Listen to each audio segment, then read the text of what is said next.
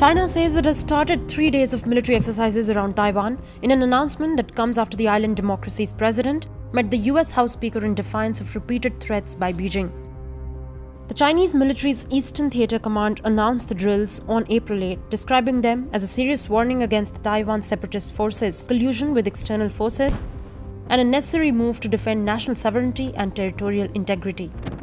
China's PLA has gone out to say that the drills would focus on the country's capabilities to seize control of the sea, air, and information under the support of our joint combat system.